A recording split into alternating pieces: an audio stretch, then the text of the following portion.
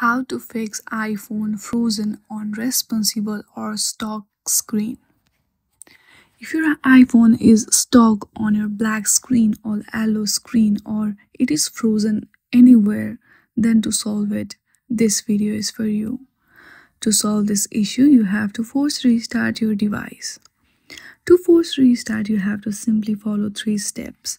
That is, press the volume up button. Second one is press the volume down button, and the third one is keep pressing the side button until you see black screen with the Apple logo. In this 3 step, you have to be really quick, so you can easily follow this step to solve frozen, unresponsive or stuck screen issue on your iPhone. I hope you like this video. If you like this video, then please do not forget to like and subscribe to our channel. Thank you for watching.